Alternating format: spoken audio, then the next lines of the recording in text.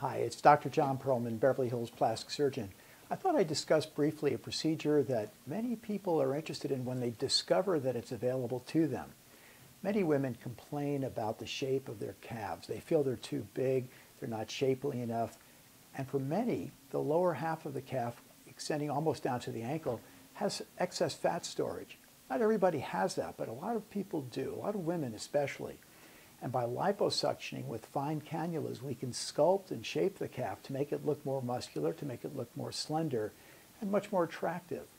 So if it's something that's of interest to you, have a plastic surgeon examine you and tell you how much fat you have stored in that area and how much of an improvement you can expect.